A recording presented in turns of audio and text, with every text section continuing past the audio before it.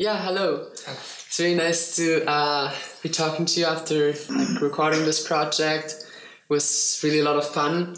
I will first of all maybe we can introduce ourselves. Yes. Who are you? I'm Sofia Forslund. I am a Swedish extracted Berlin-based scientist with an affinity for different witch cult concepts throughout history. This is basically what this project is about, right? Yes and no. Yeah. It's impossible to talk about this project properly without notifying its connection to an art exhibition which will happen in about a couple of months. Mm-hmm. So in a way this came about when I met this artist Mikafkin, and I basically saw how someone was painting the world as I see it and as I've always seen it. Yeah. And I was trying to stay around her and be inspired by her and perhaps inspired in turn. And then she asked me if I could help making some sort of auxiliary documentation for her upcoming exhibition. So I see. In a way this is intending to riff off of concepts that are touched centrally or peripherally in that exhibition, or as interpretations perhaps of some of those concepts and the broader societal or occult implications. I see, so this is how the project basically got started and got together. And you knew each other from before, and basically she knew that you have this chance or something? Well, we've known each other for maybe 10 months, I think, by this time. And then the project was starting to be discussed, and we finally came together and we found a very, very talented actress and screen operator to be able to help us shoot it. Okay, so basically about the chants, right? Yeah.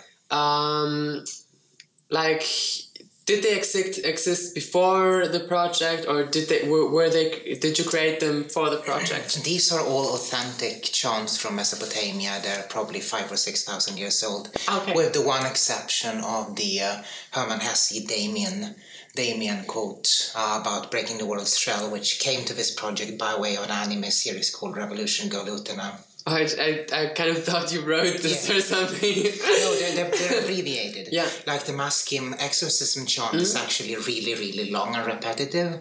It's been used in pop culture before. There was a UK Satanist band called Coven, for example, that did a long song about it. The other ones, the most interesting one, I think, is the Rite of Head Overturning, which is essentially a prayer of how the goddess Inanna is enacting gender transitions, sex transitions on worshippers. It describes these outcast men who feel like women, women who feel like men, who come to the temple and are transformed into what they should have been, because there were actually transgender priesthoods of Inanna.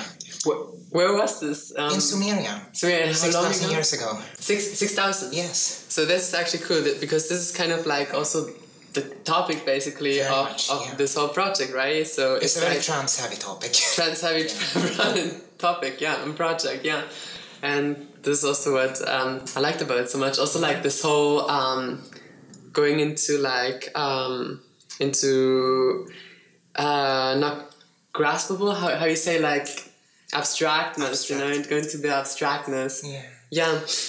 So basically your process to approach this project was to search for the history of trans, where trans has come up in history or something. So in her previous exhibition, Me had a painting which made me cry so much when I first saw it. It's a circuit board on top of which is a clay cuneiform tablet, I believe, of the chants to Venus or Inanna, because this unites the ancient and the modern. This was very much the topic of her, I believe, 2016 or 2017 exhibition as well. But this new one is conspiracy theory heavy.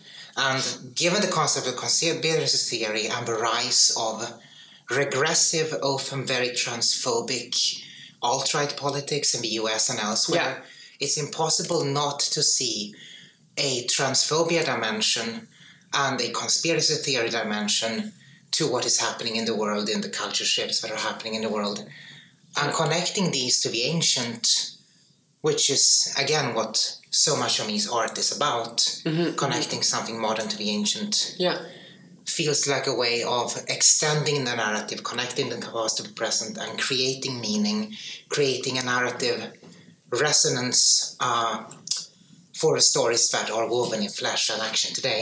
It's the perfect example basically to open eyes of people to say, look, this has happened before, Yes. This is the cycle, Yes, realizing that there existed both the Sumerian priestesses and the Galae in Rome and in Scythia were actually said to self-castrate and use estrogen extracted from horse urine to femininize themselves, that they're actually medically transitioning trans people as priesthoods and shamanhoods throughout history. This was in Rome or what? I never even heard about that. But, me myself, I was always very much in search for trans people in history, because I would always think okay, if it's somewhere, if I can find it in history, this gives me hope basically to some degree, This is super important. Yeah, I would say so. And it's actually so interesting now to discover new things that I didn't come to this conclusion. I heard about this one Caesar once. There was that he expressed the wish to be a woman, and then he was, even being Caesar, he was she was executed, right? This is exactly that priesthood. It was said that this emperor indeed joined the Galae, this priesthood. I have heard different accounts on the historicity of this. It could have been part of propaganda against her, but this is a much nicer narrative. Yeah. But it's indeed the same theological cult, Heliogabalus. Yeah, and more I didn't know about this, but now I figure out.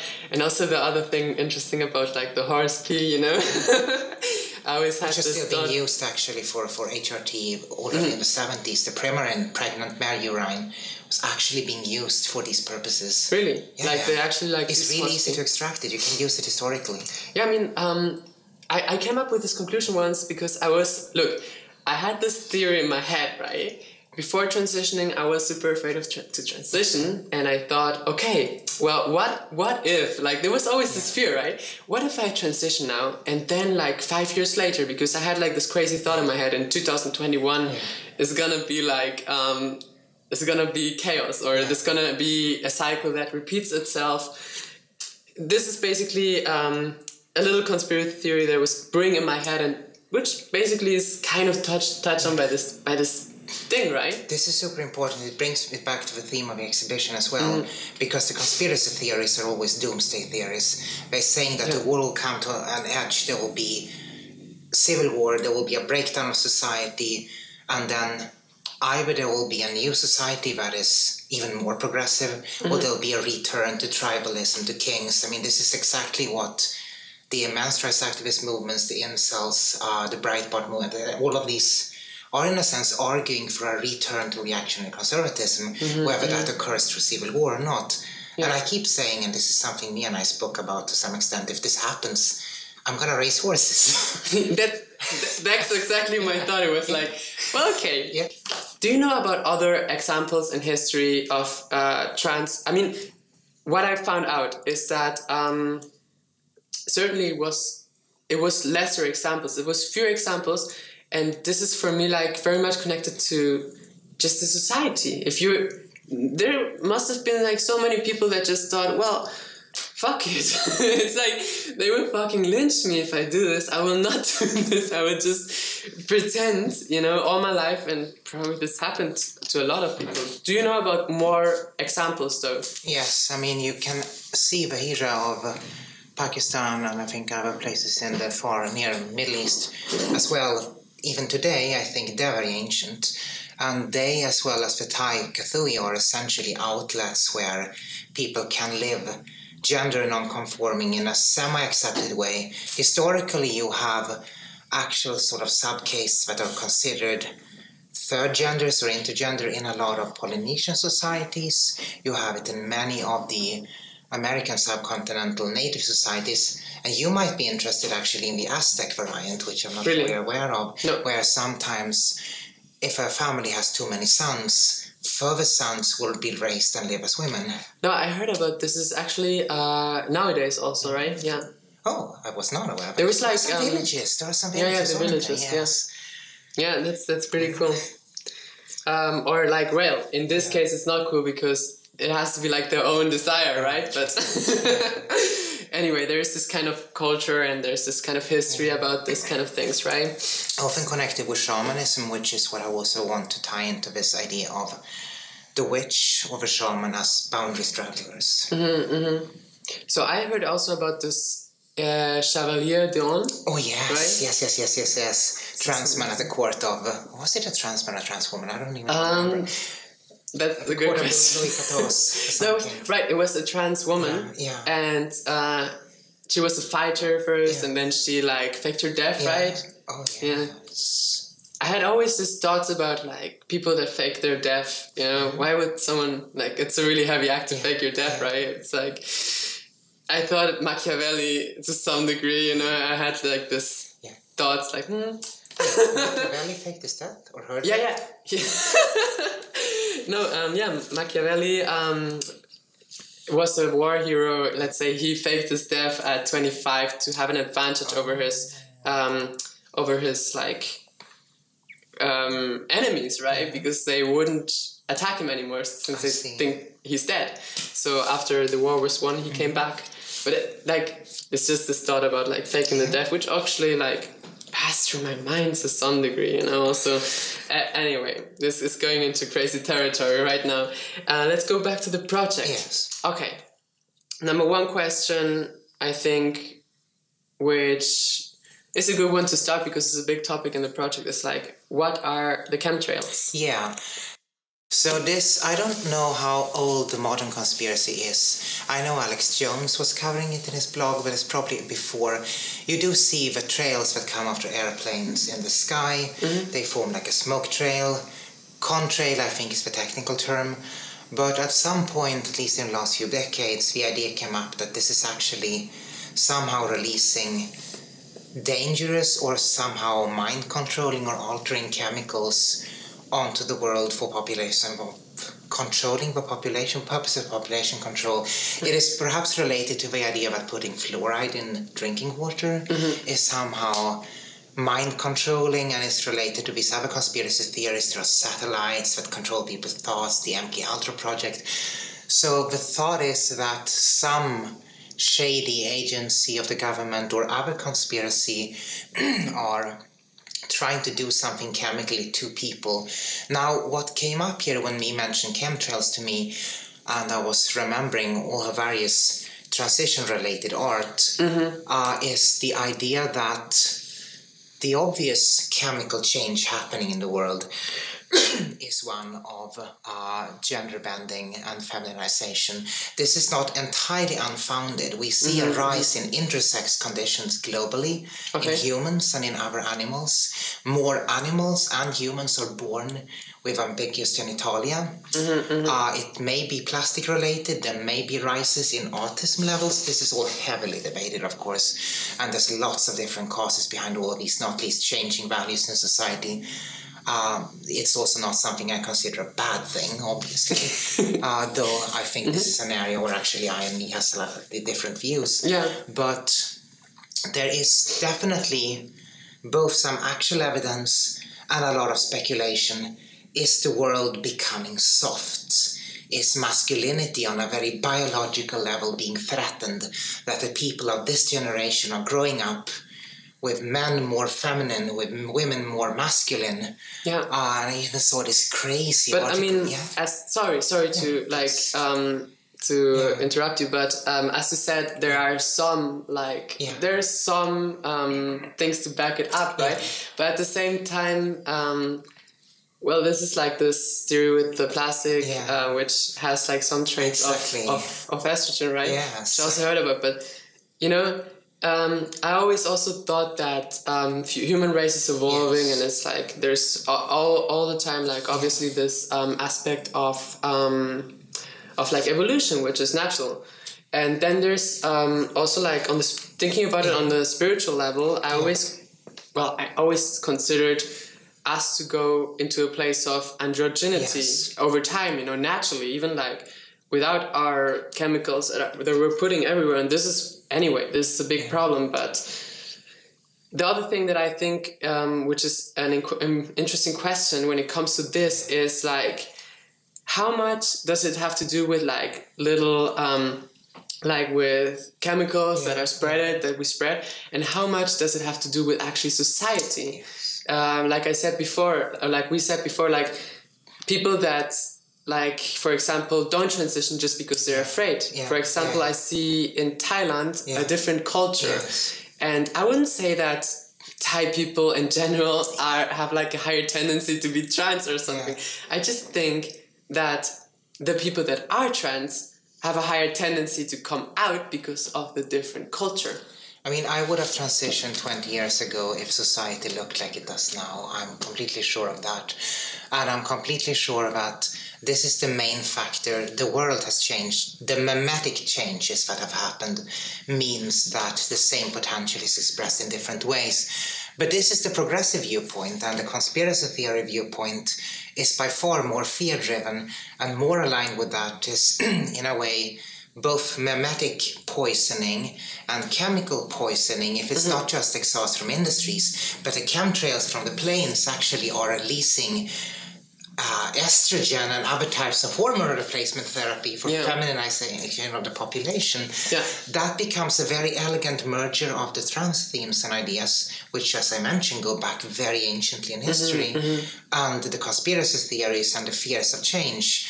So it's, in a way, this is a statement of the world such as it could be visible through the minds of a certain conspiracy mindset today at the end of history, then seen indirectly from an ancient lens. And this is very much connected to fears, basically. Like, it's changes. Like you said, if you were brought up in the society how it is today, well, that means that society is changing it, addressing it more, and luckily it is. But like, this is change, and change always comes with fear. So I would say like this kind of like conspiracy theories, they really like address fears or come from fear, right? I mean, conspiracy theories today, they're not generally left-leaning. They are people who are rooted in sort of a white supremacy racial perspective, in a patriarchal perspective, in a perspective where sort of libertarian rugged individualism, where each man has his gun and his farm and his wives.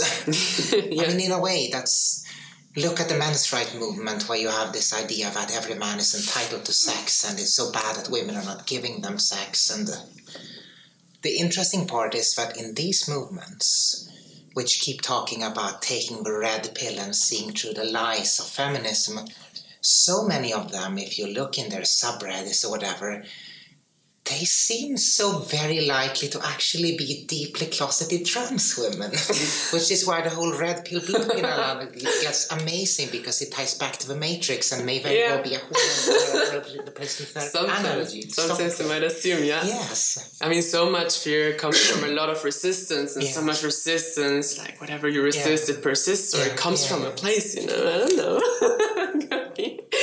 Like, it's interesting to see where we all go, you know, actually. And also, like, this is an interesting part of the project, because like this priestess that you play, like, she's from the future. So but that's the past. Yeah, in the past, but she basically is omnipresent and has these answers already, right? Even though it's so abstract, like, she is basically giving the answers in an abstract way.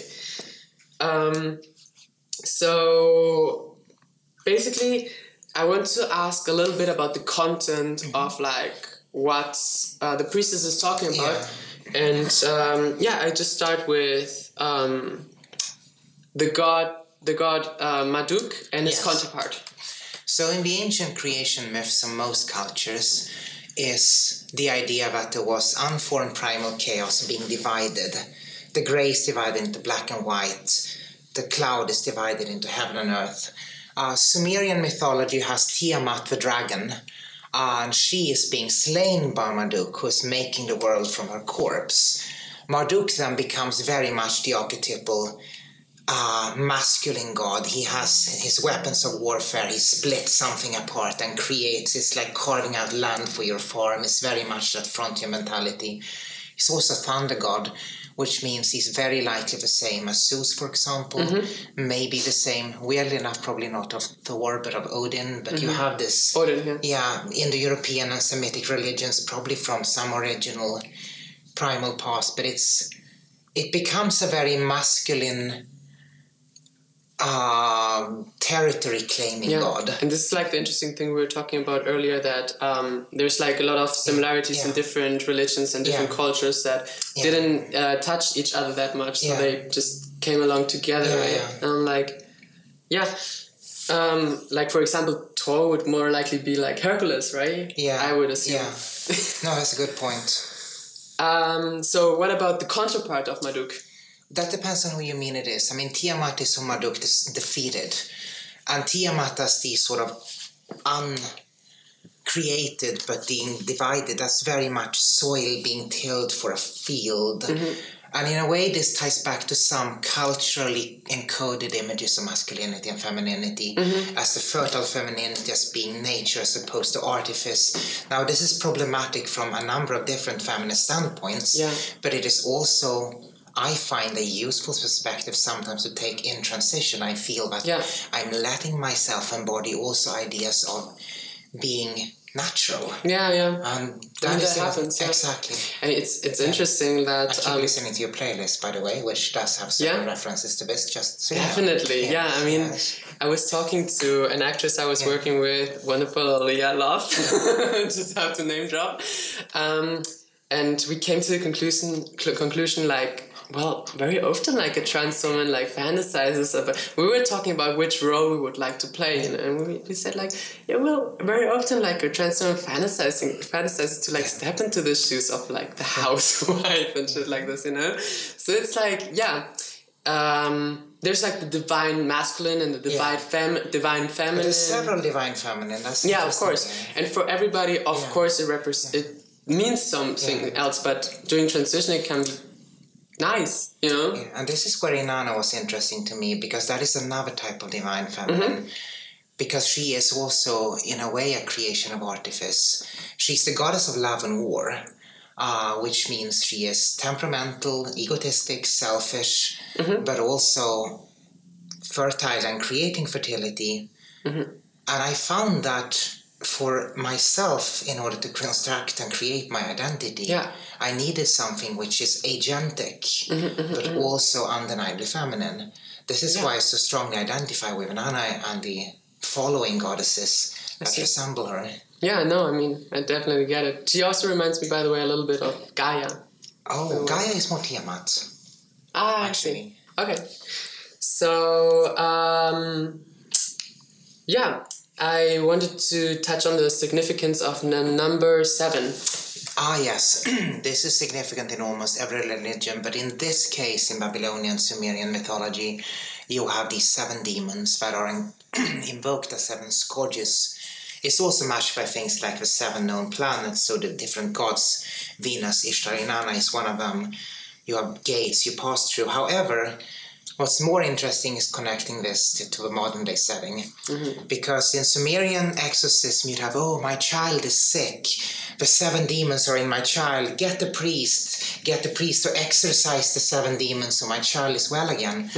Now, in 2017, I believe, there emerged this memo from the US Department of, it was from the US NHS, the National Health, NIH, National Institute of Health, stating that in their applications for new research funding for healthcare research, there were certain terms that should not be used in the applications, which is a political decision on how science is funded in the US that influences a lot of things. This has an effect of new policies from the Trump administration, which of course is heavily aligned to Marduk. These words which we do list include things like science-based, evidence-based, fetus, referring to controversies around abortion, transgender, privilege, vulnerable, etc., entitlement, meaning that there's a step to try to avoid research into power structures, what some people call grievance-based research, identity politics, which is a stupid word because no one who practices this calls it identity politics, meaning that there is an attempt to stop a certain type of academically driven political action by controlling research funding. I see. The idea there, which came to me with the Sumerian aspects, is that if Marduk and the powers of conventional boundary establishing masculinity is fighting back as a backlash, then of course this is true Sumerian exorcism, driving away the 7 evil demons.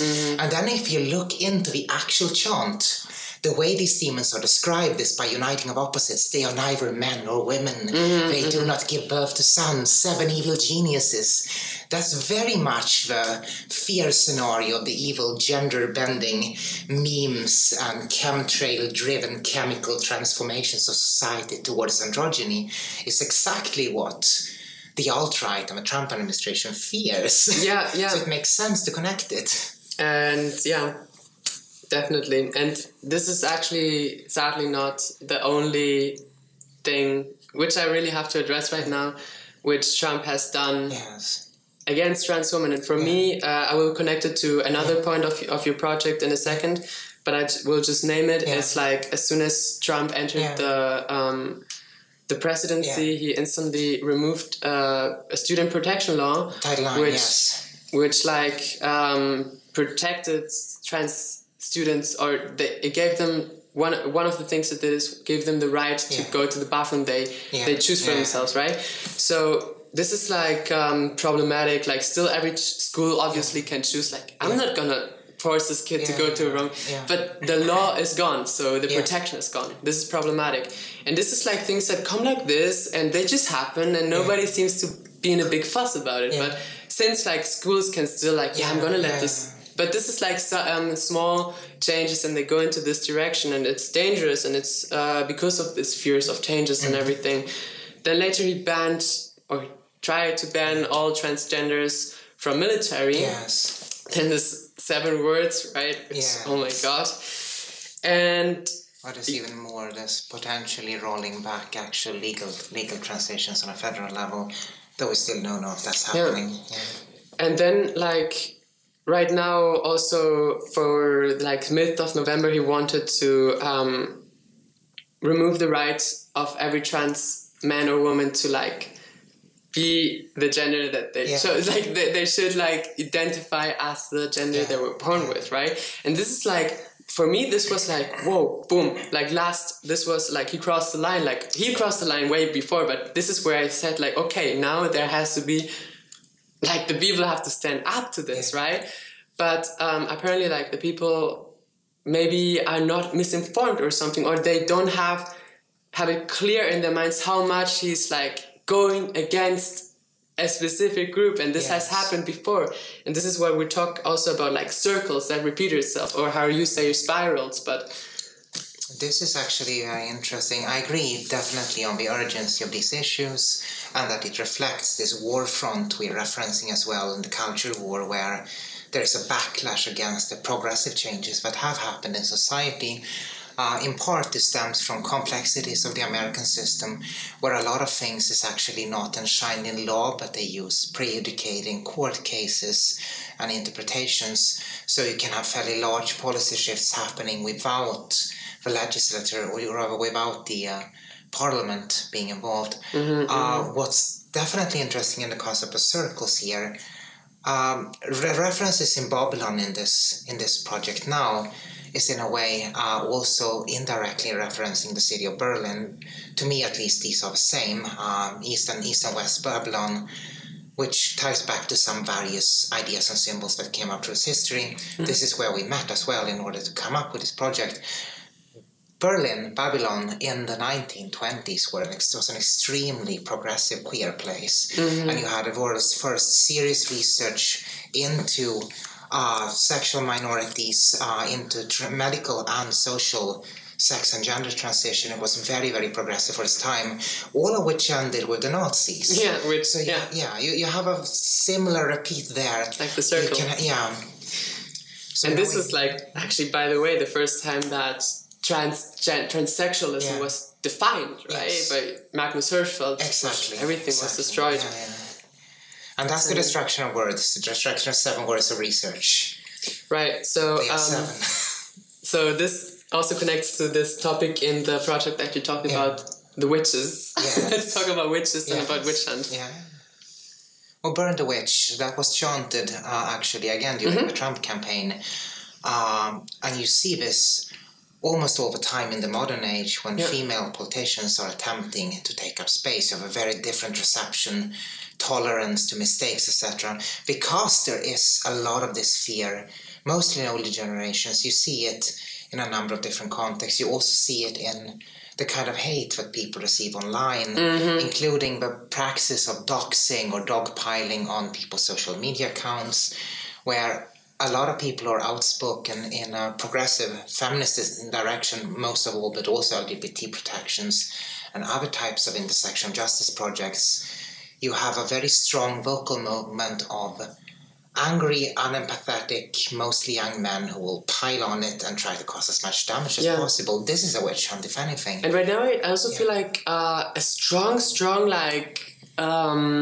push in a direction to like ridiculize feminism, ridiculize it's a very strong movement actually, and a lot of people are getting on this train.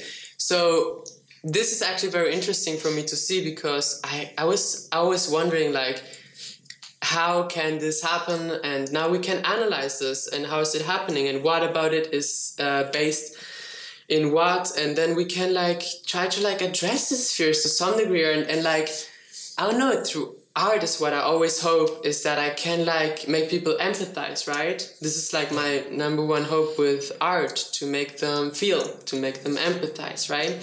So actually a big problem that I have in this movement is like, the ridiculization, and specifically it's like do things that I think are troubled for me, and it's like two terms. It's social justice warrior and political correctness. So there's this anti-movement. And I think... This is again a topic where you and I and me have slightly different views. Right, I guess, but I just have to like say it now because I have a platform. I agree with you. Which is like, okay, social justice, and it's so easy to get behind this, because I myself find I see this like things that are going against it, and I see myself sympathizing with some aspects of it. Because it's like, but anyway, just to be very clear about the terms we're going against, because it's, first of all, we're saying political correctness and social justice, right? How can this be a bad thing? A political correctness, right? How can we go against political correctness? How can we go against social justice? Just like really basically think about what these terms actually should represent. Maybe they don't represent this for you, but what do they represent? Should we like call it something else eventually? Because this is problematic for me, you know, to go against political correctness and social justice, you know? So this is super interesting. Political correctness first as a term actually comes, I believe, from East Germany and is used ironically as the term that was used by the Stasi. I don't personally use it, but I don't think anyone uses it non-ironically, so it doesn't necessarily matter. I actually identify as a social justice witch. And this is important in the battle we're facing, because remember again what the witch is. The witch straddles boundaries. And this is where I think we can survive the witch hunt. The witch is someone who remains a witch no matter what happens. You can burn her, you can put her at the stake, you can deny her very identity and say she isn't what she says she is. All of that only makes her stronger, because the witch draws strength from this opposition itself.